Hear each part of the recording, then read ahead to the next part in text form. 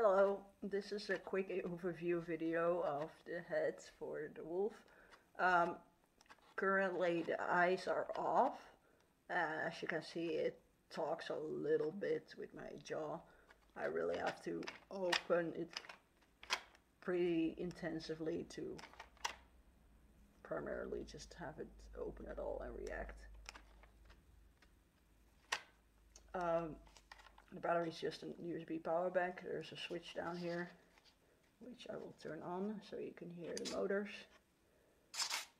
The motors are entirely quiet when they're not working, and when the eye actually closes you hear a little whir sound.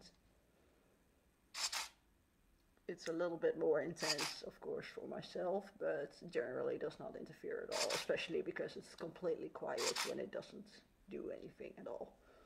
There's a separate switch for the eyelets as well, which I don't usually use because they're very intense.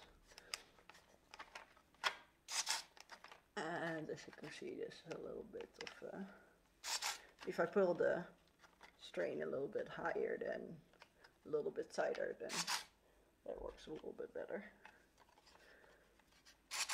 I'll turn this off.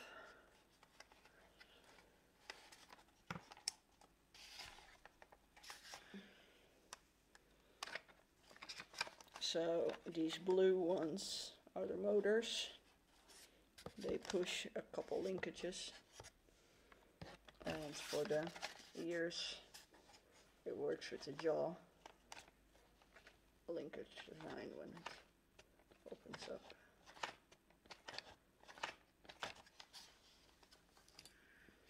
Here is a pivot point which gets pulled by the jaw. Here's a little rubber band.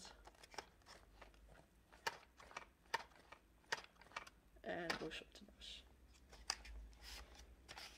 This entire head is less than 1 kilogram, and that's because it's been printed in lightweight 3D printed filament, which is really convenient for masks.